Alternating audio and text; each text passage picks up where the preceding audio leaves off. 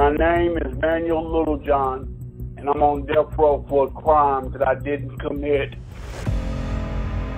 On June the 19th, 1992, Emmanuel Littlejohn and Glenn Bethany conspired to rob the Root and Scoot convenience store in Oklahoma City, Oklahoma.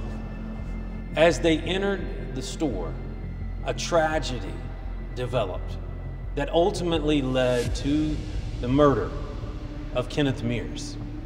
I went in, then Bethany came in, and then we held the place up. And the next thing you know, Mr. Mears coming down the aisle with something in his hand that looked like a gun. So I take off running, I go out the door, and next thing I know, I hear a shot. I thought somebody was shooting at me, but it was Bethany shooting off inside the store. Glenn Bethany turned around and fired the shot that killed Kenneth Mears. In that moment, Emmanuel Littlejohn was already outside of the store.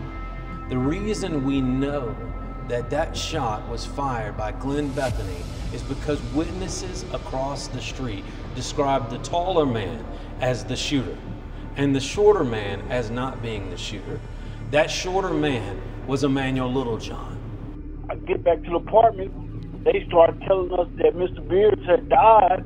So I said, Bethany, they told me that you killed the man.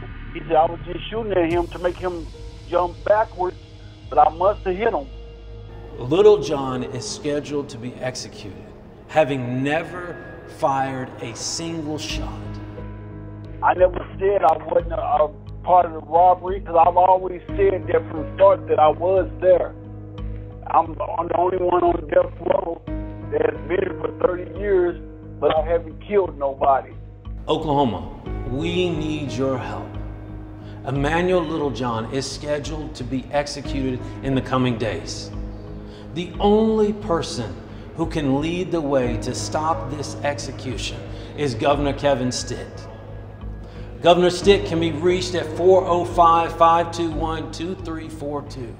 We need you to dial this number incessantly and demand an end to this effort to execute a man who has never killed anyone.